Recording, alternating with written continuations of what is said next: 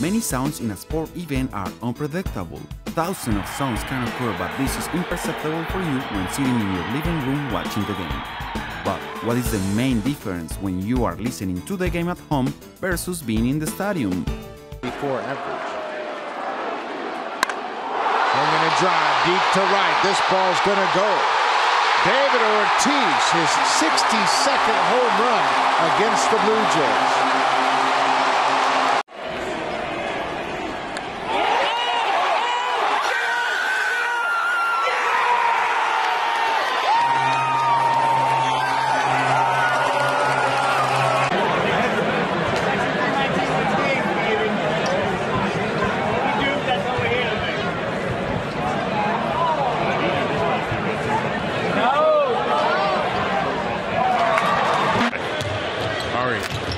Nice pass.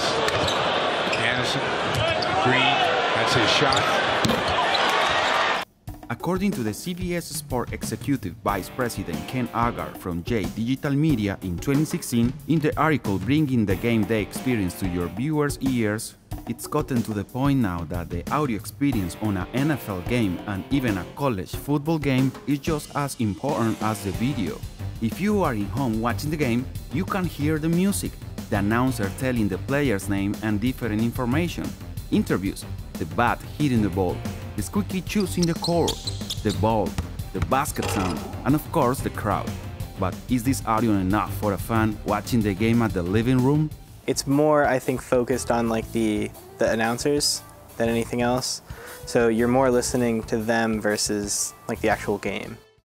I would prefer being in the stadium. You don't get things like interviews or things like that, but anything that's natural, like actually being at a stadium, that's what you get.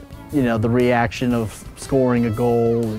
But when you're at home, I'm still gonna react happy when a good thing happens, but I don't have like an as over-the-top reaction, I guess you could say, about it. Behind the audio you listen at home, there is a lot of work. There is a truck company in charge of it. Inside the truck, we find the audio engineer A1. The truck is fully equipped with mixer, screens, microphones, speakers, and many inputs and outputs, all necessary to do the job. And the job starts hours before the game begins. Usually you'll get there 6 hours before the game starts. The reality is, on a good day, it takes you 2 hours to set up. The A1 would be doing the mix. What's important is when you're watching at home, you can understand what they're saying and nothing's clipping. So what's going on air is the way I think it should be. So, you know, like I'm the guy that does the Bruins, the Red Sox, and the Celtics. And one thing about TV is the show has to go on. You got to get it done. I mean, it's all the same principle. You're going to have announcers, you're going to have effect mics, you're going to have tape machines, and you're going to create a mix that sits right. In 2013, the article Audio Capture for Sports Broadcast by Bennett Lyles from Sound and Video Contractor mentioned that the most challenging aspect for an A1 of mixing any sport is working in different trucks. The truck is always where the event is. When you get into a truck, you have to take a look at the soundboard and then find out what the requirements of the show are. Just the A1's inside the truck. So right here is where the audio guy, he lives in his own little room. And the A2s are in the building.